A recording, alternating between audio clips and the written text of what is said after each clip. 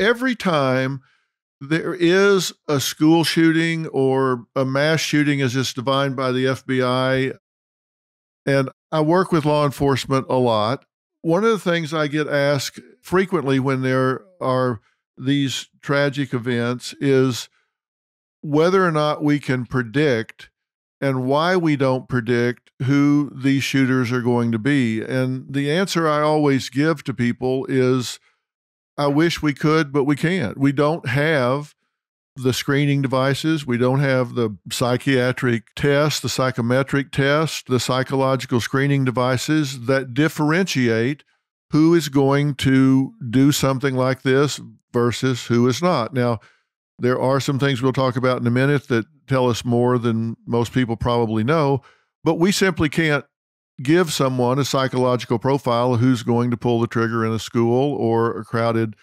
venue or not.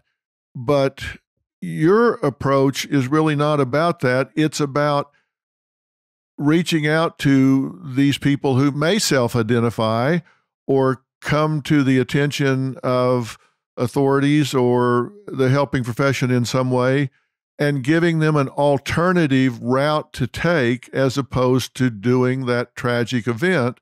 You've worked on ways to reach out and give them an alternative route to take, correct?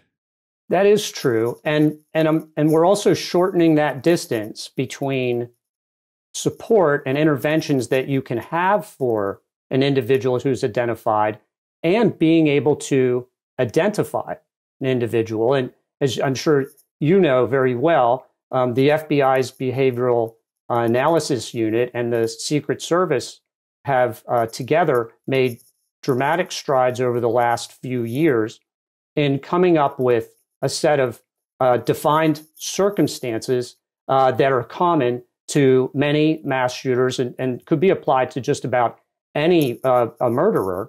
And that list, at the top of that list, Dr. Phil, is a grievance. And what that means is that a perception by an individual that they've been mistreated or wronged or treated unjustly in some way.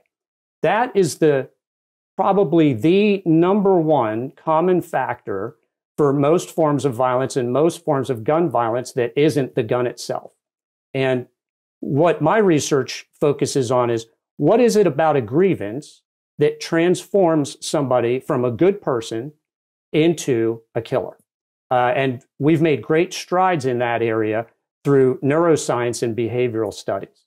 Let me ask you something, though, and I'm really doing this because I know you have some good answers to this, so I'm going to play devil's advocate for a minute. And some of it we don't have answers for, but some of it you do. Isn't some of that analysis, though, post hoc? And by that, I mean, you're right. When we look at the FBI's Behavioral Analysis Group, we look at the profilers, we do know that these are mostly males, almost exclusively males.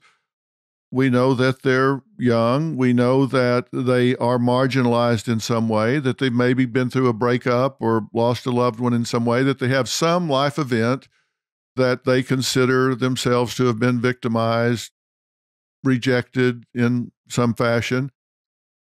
So those that pull the trigger, that's true of, but everybody that experiences that doesn't pull the trigger. So it's not predictive. Right. And what I would say is that it's partially predictive. So it's a piece of the puzzle, and there are perhaps 10 or more factors that you need to add to that. For instance, somebody who has a grievance and who's stockpiling weapons and who has already begun his planning process and has been holding this grievance for a long period of time, isn't letting it go. When you start to add those factors, you can start to narrow down to a person that needs some form of help and support before they go and commit that act of violence. But it's not a nice and tidy business. It's not you can't spend 5 minutes and go, now there is somebody that's ready to kill, and the rest of the people we can exclude. But I think more important is what the FBI and Secret Service are missing. And that's the piece of the puzzle that we've been able to provide, which is what happens when somebody has a grievance. And what neuroscience, recent neuroscience, brain imaging, fMRI studies are showing is that a grievance triggers a craving in the brain for retaliation, for justice in the form of revenge. That is the new insight that science is bringing to the picture, that's showing that grievance triggering retaliation triggers a desire for revenge, for pleasure, for hedonic reward. In other words, the human brain on revenge looks almost identical to the human brain on drugs. That's an important piece. And we can then, if we know people have a grievance and know that they're developing an addictive grievance craving process, we have methods we're developing now to intervene with that individual and take them out of that addiction and break the craving before they act on it in the real world. So if this craving is getting into the limbic system and hijacking the pleasure centers, if it's getting into a loop that can be disrupted, then you're saying that if you can disrupt the craving, then you can disrupt the behavior that satisfies the craving. Exactly right. Exactly right. Yes. I mean, you think about it this way to try and visualize it and help it make sense for, your listeners, is there's a courtroom inside every human mind. Every human mind has a courtroom in it, and everything's there. There's, a judge's bench, and there's a table for the prosecution and a table for the defense and a witness stand. And inside of this courtroom, this is where we put on trial the people who offend, wrong, betray, humiliate us.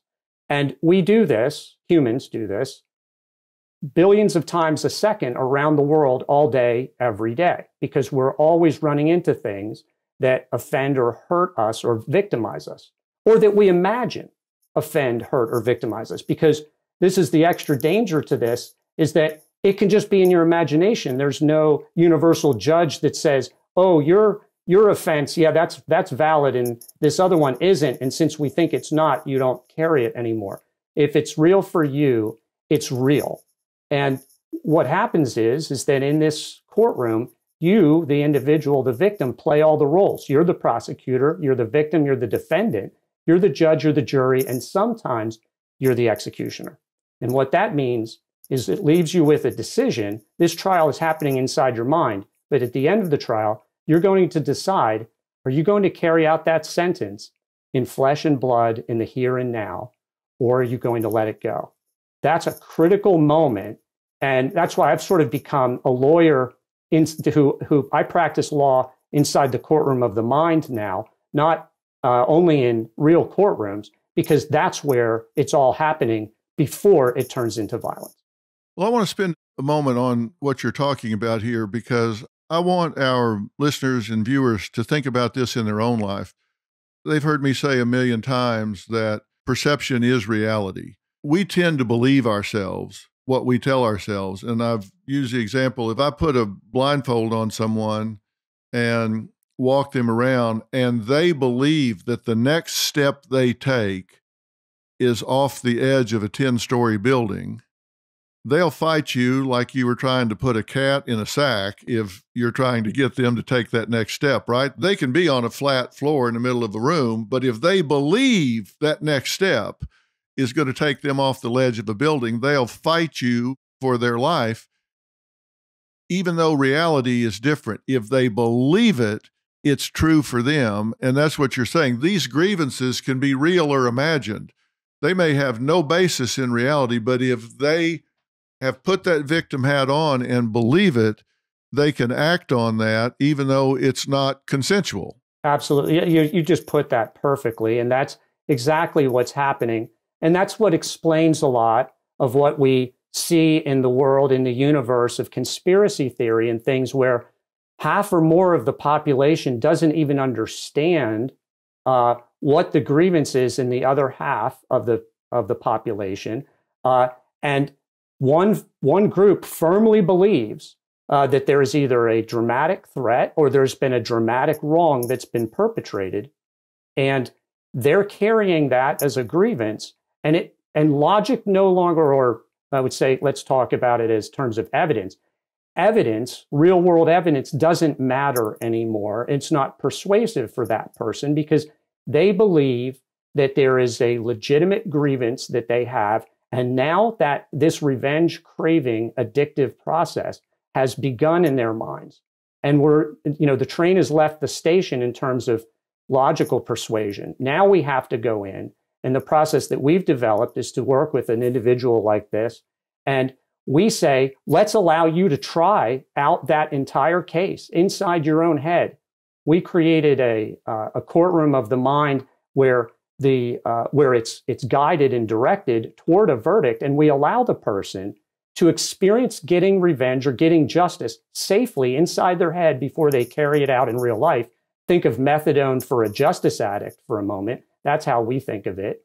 And when we use this process, we release the revenge craving, the violence craving safely, and allow this person to move beyond it and then come back to us again and consider even the idea of forgiveness, which is, of course, ultimately going to be the resolution of any grievance from the end of World War II to any act of terrorism where the terrorist group finally puts down its weapons, to a dispute between a husband and a wife or two children on a playground. Ultimately, the only thing that resolves a grievance and restores peace, happiness, and health is a decision to forgive. And this non-justice process that we've developed is a way of actually systematizing that rather than the current, government-run justice system, which systematizes revenge seeking. It does not systematize healing and revenge.